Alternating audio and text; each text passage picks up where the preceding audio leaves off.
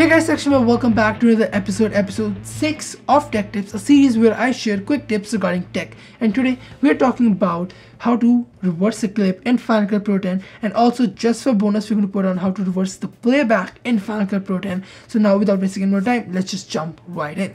So what I've got here is just a demo project in Final Cut Pro 10, nothing too fancy, just 4K, 24 FPS and just a clip of moving in. So as you can see, this clip, all it's doing is just moving in. So what we can do to reverse this clip, it's super simple, is we select the clip that we want to reverse or play back in, like reverse, rewind, and we're going to go back to the time remapping options. Now this is just this bar or the meter that you might see, and when you click on that, we're just going to go down and we click on reverse clip, and that's it. Now when we play this video, it's in reverse, and that's pretty much on how easy it is to reverse in Final Cut Pro 10. Now just for a bonus tip, let's just say you want to watch something in reverse or like see how it looks, but you don't want to apply it. What you can do is reverse the playback. So to do that, what we can do is just hold shift on our keyboard and press the space bar or play, and it will play that video, or the playback will be reversed.